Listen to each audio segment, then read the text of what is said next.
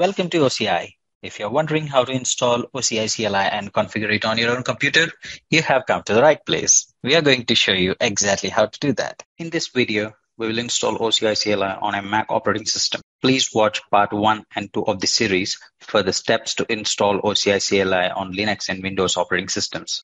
I have a Mac OS machine.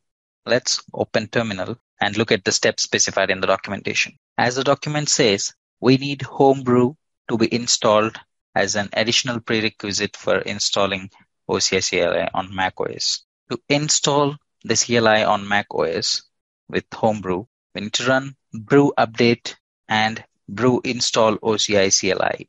As we see, OCI CLI dependent packages are getting downloaded and our OCI CLI installation is done.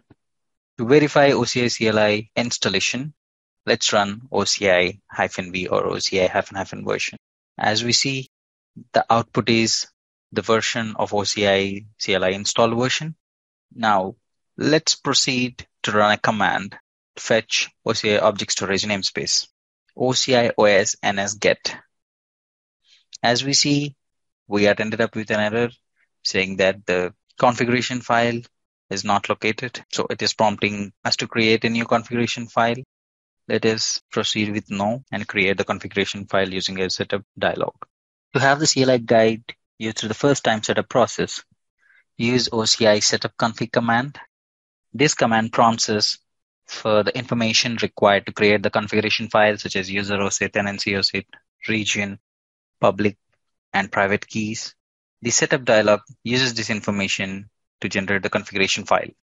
We can either use the existing API keys by providing the exact path where they are located, or we can generate the new ones. Let's proceed with OCI setup config. As we run it, it's prompting us for location to save the configuration file. Let's go with default. It's prompting for user OSIT. We have given user OSIT. It's asking for tenancy OSIT. We're giving it.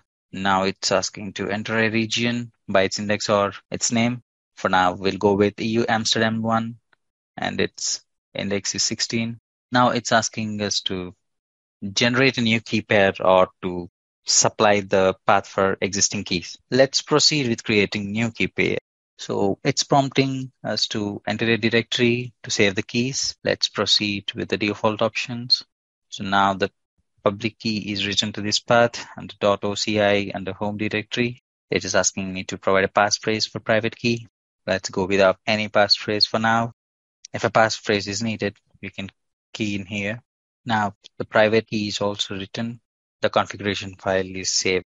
Now we have to copy this public key file, upload it in the OCI console section, APIs keys under the user, or we can paste the content of it. Now I'm in the user page under API key section. I clicked on add API and pasted the public key, which I just generated in the previous step. I just verified the fingerprint. When I run the OS ns-get command, I'm able to see the object storage namespace as the output. We can also run OCI IAM region list with a tabular formatted output by providing -- output table. Here we see the list of OCI regions.